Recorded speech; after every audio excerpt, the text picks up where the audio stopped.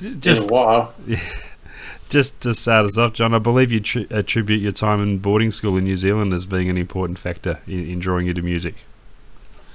Yeah, well, what else can you do when you're stuck in Christchurch in New Zealand? Your family and everyone live in Auckland or in Dunedin, so you've got nothing else to do except amuse yourself with what's around the school, and fortunately the school had lots of music. Do you think the music bug would have caught you eventually anyway? Yes. Yeah. I started piano when I was 4.5, Uh-huh. and because Mum said, "Do you want to learn the piano?" I said, "Yep." So I went and learnt. Had these two little old ladies who taught me piano in this little sort of castle type building, and I sang in the choir at school as well. So I could hold a part up against my brothers and sisters, because we all used to sing rounds Mm-hmm. while we were doing the dishes. And the first thing you had to do was learn to hold your part against everyone else. And so I could sing harmony by the time I was 6 or 7 years old. So at what point did you start looking at music as a career opportunity? Well, after I left school, I went to university and did what they call the medical intermediate, which is the exam you got to pass to get into medical school. And the first thing I got involved in was what they have, the capping concert, and they had a group called the Sextet, which was a 6-part male vocal group, who were one of the main features of the capping concert. We used to come out in the first half in clown suits in the university colours and sing parody songs about the university, the lecturers, politics, government, all that sort of stuff. And then in the second half of the concert, we'd come out in full, white and tails, and do serious 6-part a cappella harmony. So I got into the sextet in my first year at university. I gather that was I was the first year ever to make it into the sextet. Uh-huh. And so I spent 2 years at university failing my exams and doing well in music. And then I moved into television, and I used to I shared a flat with. There was an Australian band called the Defenders, who were the local band in Dunedin where I was living, and Ray, the bass player, came and shared the flat with me, and so I got to know the guys very well. And then one day they came to me and said, "Look, we're leaving. We've had Dunedin. We're going back to Australia," because they actually originally came from Toowoomba. And I said, "Oh, I'm going to miss you guys." And they said, "Well, why don't you come with us?" And I said, "What do you mean?" They said, "Go and get yourself a keyboard and come and play keyboard in the band." So I said, "Okay." So I wanted to get a keyboard, but I wanted to get a Vox Continental, and that I had to import one from England to get it. So I had to wait around for about 8 weeks for it to be shipped over from England. So I spent time in Auckland. The boys went on to Sydney. And after the organ arrived, I got my organ and my amp. I actually worked for Jansen Music Instruments at the time, because I got a job building their organs. Ah. But then I arrived in Sydney in May of 1966, and drove in. I sailed in through the Heads on a boat on a ship. Most amazing experience if you've ever done it. Yeah. And the band had already had a gig at a club on the beach front at Bondi. We used to turn up at 7 o'clock. They'd feed us, and then we'd play till 3 o'clock in the morning. And so I ended up playing with the band, and we actually went and did a recording session at Festival. Ah. And we were known as Chapter 3 by then, I think. And I watched these guys recording. I'd seen recording going on in New Zealand when I was working in television. Because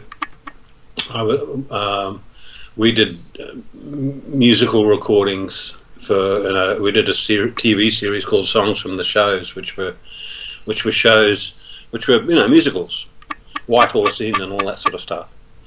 And I used to go and watch the recording of that. So I'd seen recording happening there, and then when I landed up in Sydney at festival, we put the band track down, and then once that was done, they played that back to us, and we sang all the harmonies and the vocals all in one go. And I thought maybe I could do this, because eventually the band broke up because the boys said we want to go back to Toowoomba, and so they all went back to Toowoomba, and I was left in Sydney. And I joined another band with Craig Collins, which we called the Knack. Yeah, spelt the same way and everything. But anyway, and then that band wasn't doing too well, and I thought maybe I could do this recording thing. So I picked up the telephone book in the Yellow Pages and looked up recording studios in the Yellow Pages, and I came across the biggest ad was for a company called Natec, and they were in Bligh Street. So I jumped on the bus from Bondi and went into Bligh Street and went up to the 4th floor or something, 3rd floor I think, where the studio was, and walked in and said, will you train me to be a recording engineer? And I was ushered into this office with this old bloke, and he said, how old are you? And I said, I'm 21. He said, well, we've just fired our 5th 17-year-old. They all want to get in the music business, but none of them want to do any work. And I said, oh yeah. And he said, well, if you're prepared to work for a 17-year-old's wage, you can have a job. And I said, okay. So I landed up in the room at the back, filing all the tapes. And it was a recording studio that recorded all the major commercials at the time, and it also recorded all the music for Bandstand. Oh, right. Remember the Bandstand? So on I think it was every Thursday, I'd go and set up all the microphones for Bob Young and all these professional musicians, George Goller and those sort of guys, Don Burrows and that. And I'd set up all the mics for them to record, and a guy called Max Alexander would come over from Channel 9, and he was the engineer who'd record it all. And in the 4-hour session in the morning from 9 till 1, they'd record all the backing tracks for all the people to sing on Bandstand, all in one hit. There was 6 strings, 5 saxes, 3 trumpets, 2 trombones, a full Johnny Sangster there with a full percussion setup of timpanis and xylophone and all that sort of stuff, a bass player with electric bass and acoustic bass, drummer, 2 guitarists, and all in one hit. The charts would come out, they'd all look through the chart. Bob Brown would say, Bob Young, I mean the conductor, would say, oh, this is the tempo, gentlemen, and he'd tap his tempo in a way and they'd record it, bang. These guys could read flash it, just sight read everything. And then, as well as doing Bandstand, we used to record big sessions like that for Peter Stuyvesant and all the cigarette companies in those days, and the airlines and all that sort of stuff. So I got myself a job as an assistant engineer at Natec, and learnt from Alan Black and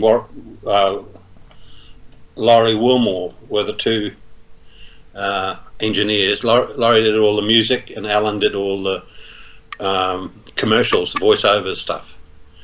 He was a brilliant tape editor and all that sort of stuff.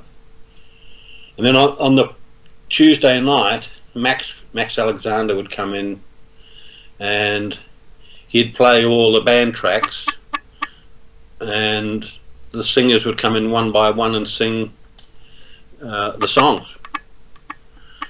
And he'd mix them, mix the two together. He had two knobs. One had the band track, one had the vocal, and that was it. And that went down onto tape, and then they were played for that week's edition of Bandstand. Wow! And when I was at one stage, I'd been there for about 6 months, and I was starting to get the ropes. I was starting to understand how to, how it all worked and all that sort of stuff. I could patch up the studio and all that sort of stuff.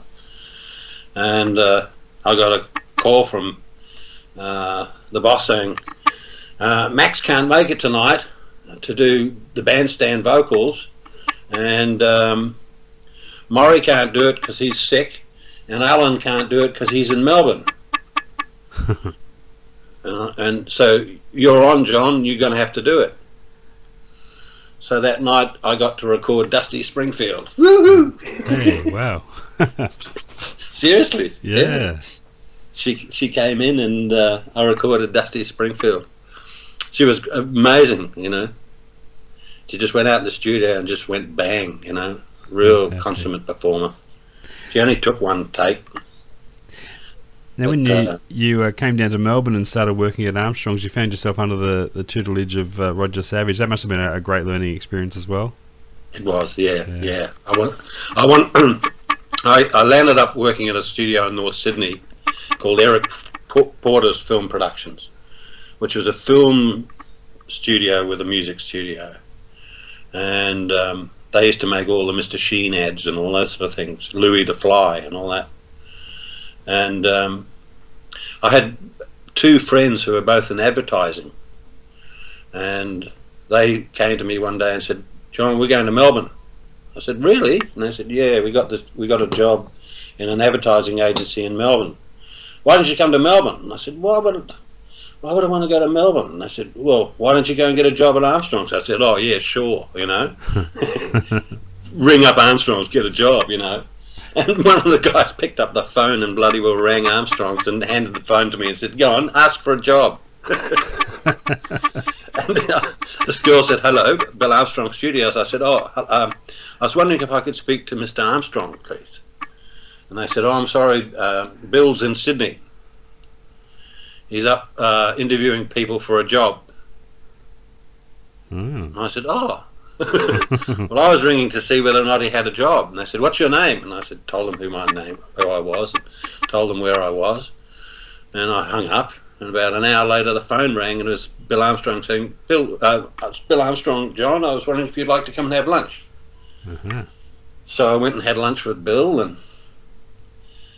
he said, this was must have been near the end of the week, because he said, oh, well, I'll fly you down to Melbourne and you can see the studio and meet the staff. So I flew down to Melbourne that weekend, and I met Roger Savage and Johnny Hawker and all the crew that were involved in Armstrong's at the time. Alan Pay was the other engineer, and I said, yeah, I'll take the job. So I moved to Melbourne and started at Armstrong's, and that was fantastic, because Roger was in my opinion, the best engineer in the country, and he still is. Yeah. Do you remember the first major hit song you worked on? Yeah. Where is it? Well, at the time, what was happening in those days was that we would have what they call a bed track session, where the team would come in, which was Graham Morgan on bass, on drums, Bob Arrowsmith on bass, either John Farrer or Billy Green on guitar, and Peter Jones, or what was the other guy that became a newsreader, a film critic, I mean. Anyway, on piano, and they'd put down the bed tracks. Some of them might be for Fable Records, which is Ron Tudor. Some of them might. He would share a session with EMI, so we'd put down 4 bed tracks. 2 of them would be for EMI, 2 of them would be for Fable. Do you know what I mean? Yep.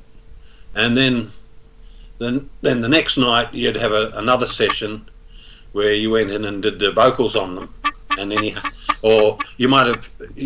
because in the morning would be the bed tracks, the rhythm section.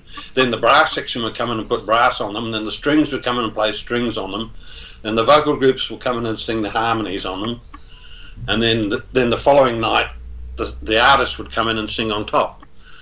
And so some, like Ross D. Wiley's "Here Comes the Star" and a lot of the Fable stuff with. Where is it all? I've got it all on my site. The names.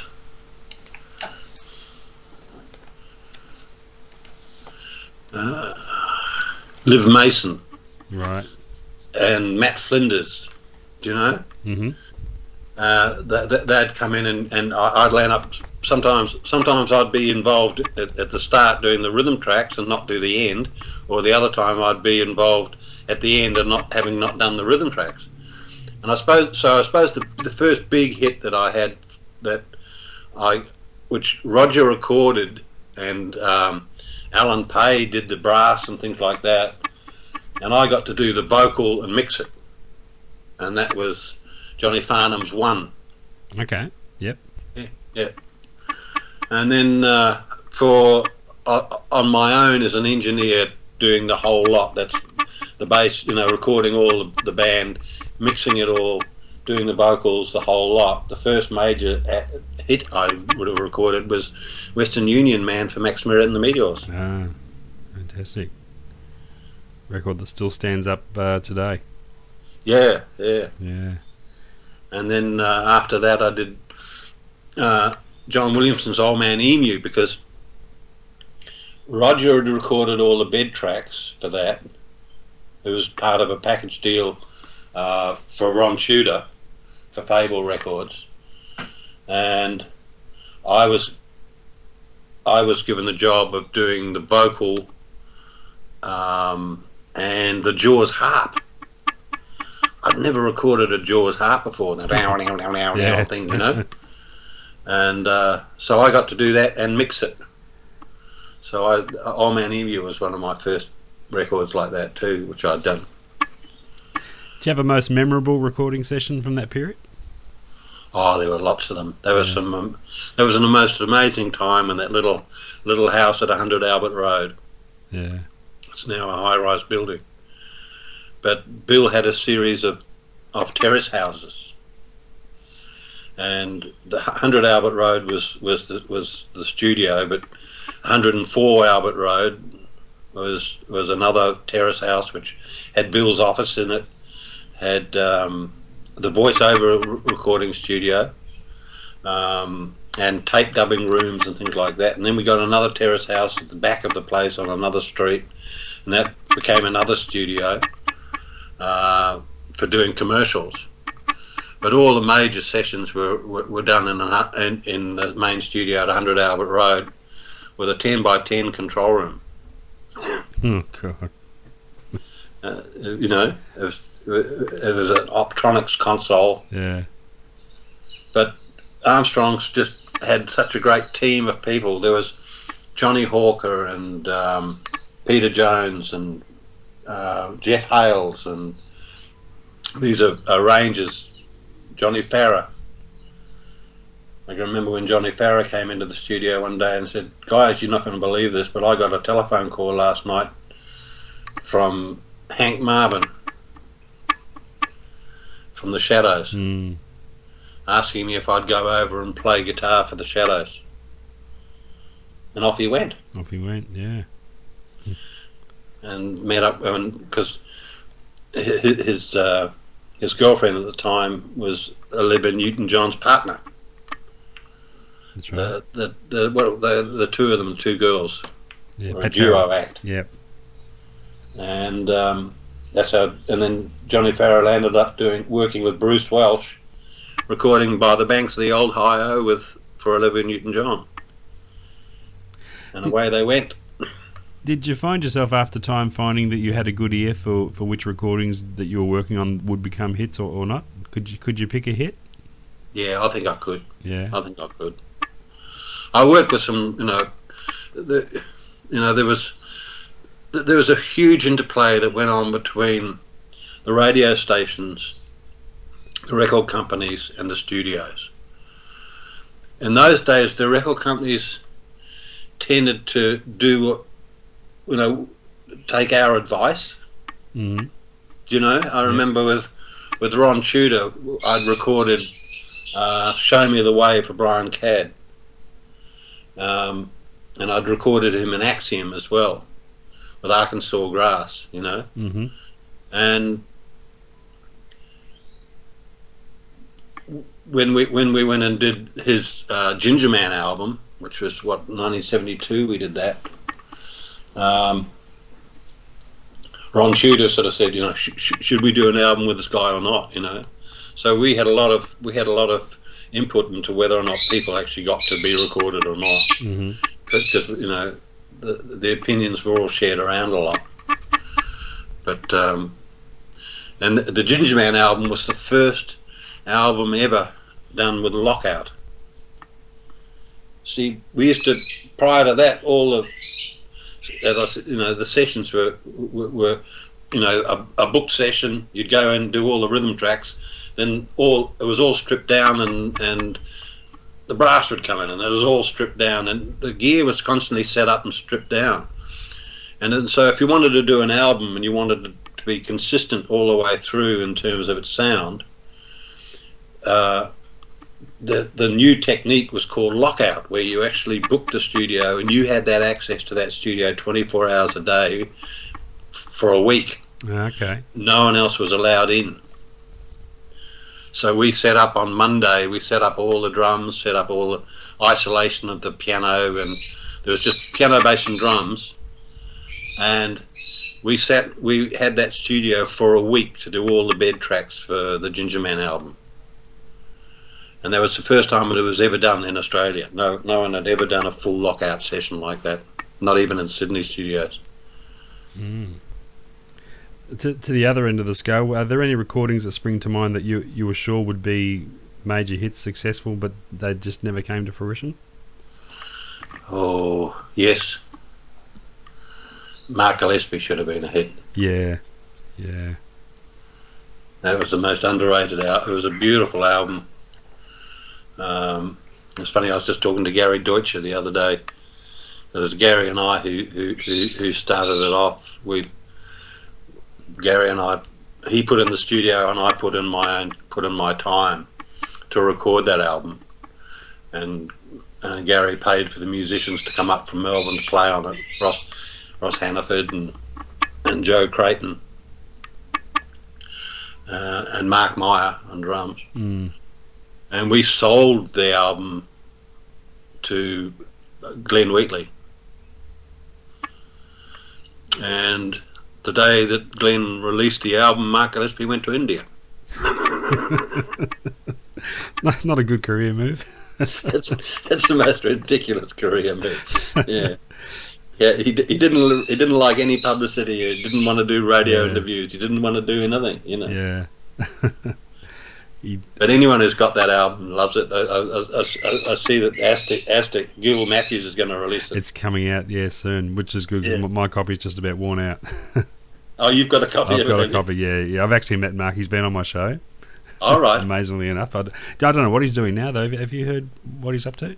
Well, the last I heard was that he'd gone back to Bangladesh, because he's a trained architect. Is he? Yeah. Oh. And I gather he's been involved in designing buildings for orphanages in Bangladesh. Mm. Great talent, but he just obviously never wanted to play the rock star game. No, he never did. No.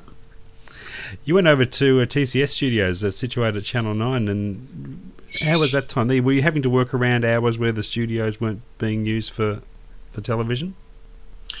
We had, the studio was set up by Colin Stevenson, who was the head of audio at Channel 9 at the time. And John French and I were employed to be the engineers. And we established the studio. We had to get all the gear in and all that sort of stuff. And half of our job was to record band tracks for in Melbourne Tonight, because at that stage, at one stage, we were doing 4. They were doing 4 in Melbourne Tonights a week. Wow. Because Ugly Dave Gray had one, Jimmy Hannon had one, Mike Walsh had one, and Graham Kennedy had one. So there was a lot of recording done for them, and in between that, then we did rock and roll records. And some classic records too in that time. Yes, they were. Yeah. Metal Lake was one of the first ones, which John did for Michael Gudinski, and that was Gudinski's first major record. Came out from there. That's right. I remember doing Russell Morris, Sweet Sweet Love, and all those tracks came out of those sessions. Chain. Yes. Woods of Blues, we did that, and Wendy Saddington, Looking Through a Window, did an album for there. Max Merritt did the Stray Cats album, which was awful. And I did Lobby Lloyd and Coloured Balls, Ball Power. The Ball Power album, yeah. And Mackenzie Theory, Out of the Blue, which I gather is going to be released also from... it's on the list, I believe, yeah. Yes, it's on the list. Just fantastic. And Matt Taylor, Straight as a Die album, I did that as well.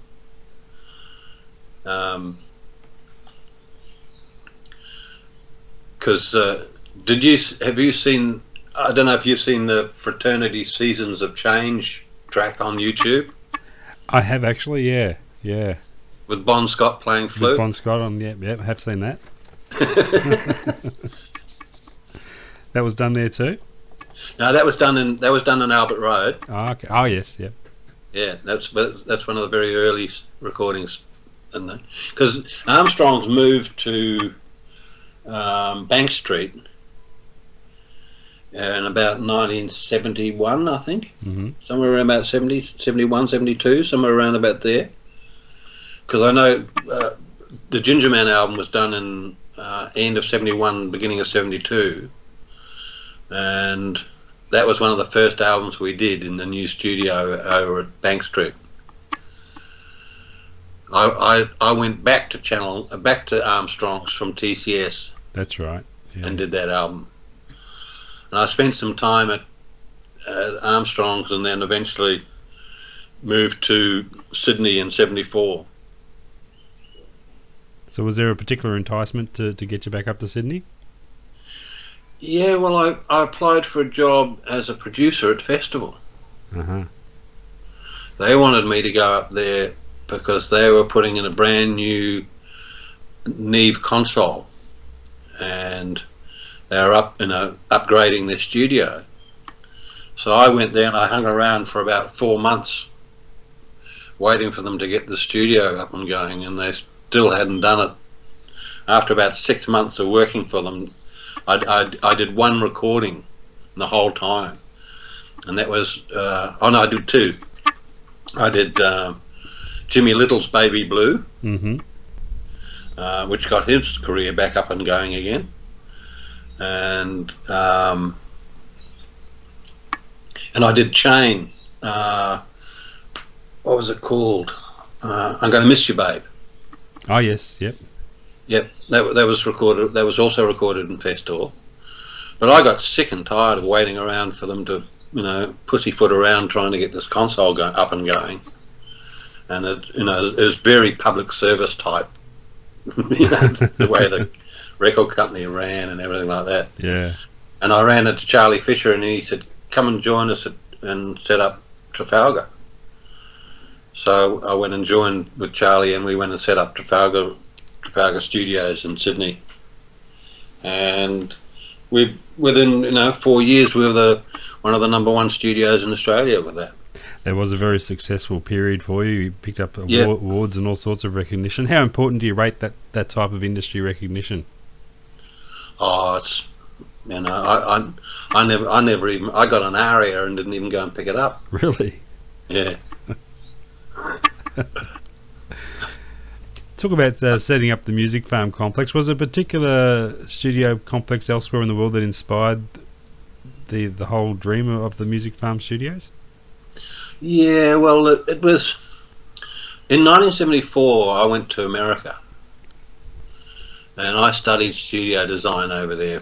I spent about 4 weeks with a guy called Dean Jensen, who was the #1 techo in America in Los Angeles. He was the guy who was responsible for setting up all the major studios, the Record Plant, you know, and Motown and A&M, all these studios. He was the techo who set up all their gear. And we went out to Kendon, which was the latest studio to be built in America, out in Burbank. And we spent a whole weekend out there. And I got to study and work out how the acoustics were all worked out, and how the place was built, and how the isolation was achieved, and all that sort of stuff. And so Music Farm was my first, you know, major building a studio from the ground up. And the whole concept of a country studio where you turn up and stay with accommodation and everything like that, was no one had ever done that before. No. And it was the first studio like that. Consequently, lots of bands came up and spent time at Music Farm, and it was one of the reasons why Byron Bay became such a popular place, because people would go into Byron Bay and say, "Hey, I was in Byron Bay, and James Rain and all the guys from Australian Crawl were there," you know. And so a lot of pop stars were seen in Byron Bay, and consequently Byron Bay became a pop star type place. Now you found yourself back in television again at Channel 7, and suddenly there was the visual element to work with as well. Was that a tricky transition for you? Yes, it was. I got the fright of my life when I took on that job. Because I realised that I had no experience of relating picture and sound together. But fortunately, Weston Baker, who was the head of Channel 7, because when I was approached because they wanted an audio director for Beyond 2000 who had rock and roll experience. And Murray Burns and Colin Bailey were the two guys who were going to do all the music, and Murray and I were old mates because I'd done 2 My Six albums with him. And so I got the gig but Weston Baker said to me, "Look, come and work at Channel 7 and do everything, do the news, you know." Yep. And I think the first time I did the news on Channel 7, it was probably the most scary engineering job I ever did in my whole life. It's because it really was. It's really full on frightening, you know. Yeah. By the time after 6 months of doing it, I could do it standing on my head. But when you first do it, it was really hard. Yeah. And my first attempts at mixing Beyond 2000 were pretty drastic too. But fortunately, John Luscombe, who was the producer of the director of the show, supported me and held my hand all the way through. And in the end, I ended up mixing about 380 episodes of Beyond 2000. And we built our Tarman facility, which was a mixed down studio and track laying and all that sort of stuff, and edit suites. So Beyond was totally self-contained and can use its own facilities without actually going out and hiring external facilities. And because those studios at Beyond 2000 were one stage we were doing 4 1-hour television shows a week, which is a lot of. That's a lot of work.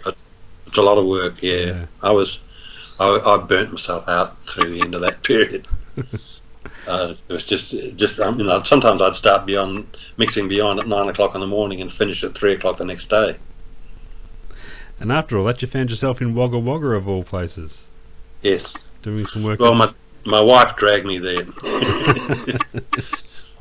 get me away from Sydney and all the hype and all the, and put on the academic mode. It's really not my style, I'm afraid. Yeah.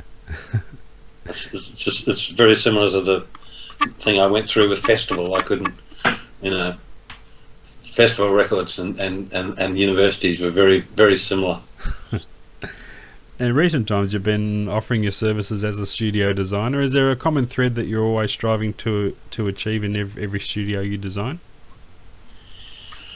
Yeah, I'm trying. I've been playing with different acoustic spaces, and it's the most amazing one which we've just completed is Sparky's Container Studio. Yeah, I saw that on your website. And like, he's getting some beautiful sound out of that studio. Acoustically, it's working. It works really well. He loves the studio, and we're now going to build a second control room. And that's all out of just a stock standard shipping container. That's right. It's amazing. Because he's a renter. And he said, "John, I'm sick of getting my studio set up and having to move." So it's now sitting in his next to his house that he's renting. And if he has to move, he just gets a truck and drags it in and sticks the studio on the back of the truck and takes it to the next place. Fantastic. And he's getting lots of work. You know, lots of the people love the work, the sound he's getting out of the facility, and so he's having great success with that. Fantastic. But the studio I did in Dubai was an interesting studio, because that was, that's what I call my first Muslim studio. But unfortunately, it's been torn down at this moment as I speak. Oh, shame. Because Dubai just collapsed. After Majid got the studio up and going, all his clients folded. And there's one. Someone told me that they found 3,000 cars parked at Dubai International Airport with the keys still in them. You're kidding. Yeah. People just fleeing. People just fled, Yeah. Good God. And all the cars were leased, Yeah. And so they just,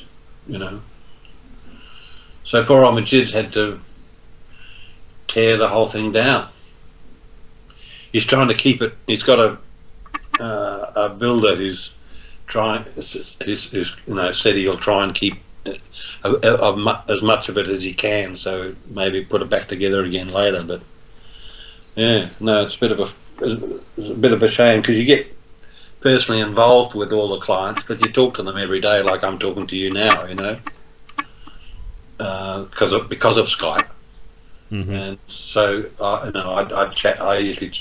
was chatting with Majid practically every morning when he was going to bed at night and I was getting up in the morning. I'm an early riser and he was a late night sleeper, so we had lots and lots of conversations. And to see him go through this is very hard, because we experienced the birth of his young daughter and all sorts of things went through that time. Yeah. And it's John, for example, in Massachusetts with his studio Meow Mix, which is a beautiful studio, but he still hasn't finished it because he can't afford it. They're expensive things to build, and they take a lot of time. Yeah. So what about upcoming work for yourself, John? Are you doing any production at all? I've just completed an album for a friend of mine, Dave Kavanagh, Dave and I have been mates for a long time. For the last 14, 15 years, we've been close mates, and we play music together. We go to parties, and I play keyboards, and he plays guitar, and I know all his songs and all that sort of stuff. And he just recorded an album with Geordie, from bass player from Rose Tattoo. Oh yeah. Geordie lives just down the road from Dave, and he's got a setup under his house where he's got a control room and a space to record in.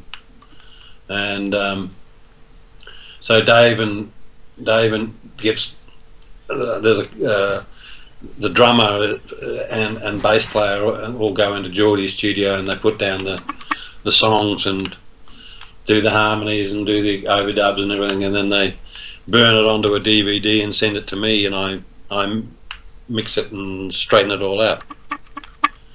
And I get Dave to do at least 5 vocals, and I then cut the best vocal for the song out of that. Do you know what I mean? Mm-hmm. And yeah, so he's just released that album. There was a song on the album that he got a notification one email morning saying that the people who were promoting the Save the Kimberley were using his song on their site to promote Saving the Kimberley. And he had another song which was very successful in a surfing movie. Okay. And he said one day he played it at one of the gigs he plays in Coolangatta. Yeah. And a guy came up to him after and said, "Mate, your cover of that song from the so-and-so surfing movie was really good." Dave said, "I didn't cover it, I recorded it."